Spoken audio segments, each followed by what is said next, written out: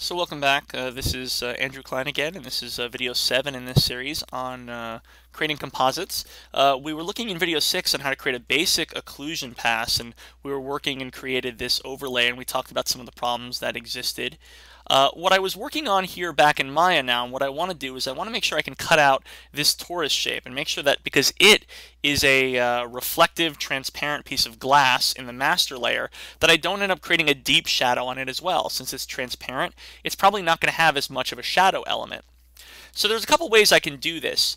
If I still want it to have a bit of a shadow, I can create another occlusion material and another occlusion texture. So first off, I can create this occlusion material. Just going to select it and duplicate it, and take my occlusion texture, duplicate it. Again, I'll relink these up by middle mouse dragging. And maybe this time around what I'm going to do is make my max distance for this piece a little bit less. Maybe I make it a value of like 1.5. And I can also take my dark color and make this not nearly as dark. Now I can take this occlusion material and assign the new occlusion material just to this torus shape. So there we go, we have that selected. If I look at my render view now, I'm going to store this render down for comparison purposes. Let's re-render and see what happens. We should have a much lighter occlusion on this material, which needs to not have as much deep shadowing.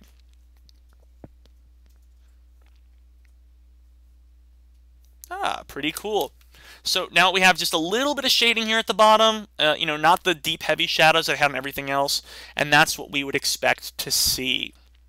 Now one of the problems is though, is I've got this deep core shadow on the ground, the same problem as I have right here, and we're going to look at that in the next video. That's a little bit more complicated, so we're going to cut that out in video 8.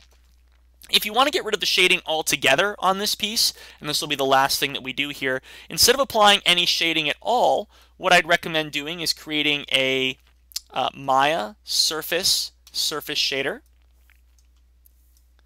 and just make the out color all white and put that right onto this node.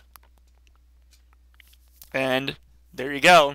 It's not going to have any deep shadows at all when we re-render. So let's save this one down, compare it again one more time. And now all of my deep shadows are gone. So this is certainly going to improve the look of my shot by cutting out some of those parts. But again, it's casting maybe too much of a shadow. We might want to tone some of that down because the light may pass through this piece. And it's casting on the ground here. And of course, we still have this problem with this flag. So this was kind of a short video, but this was video 7 on avoiding some transparency problems in creating an occlusion pass. Stay tuned for video 8, where we're going to take a look at how to exclude these deep shadows and cut out my alphas. We're going to expand upon this in just a minute.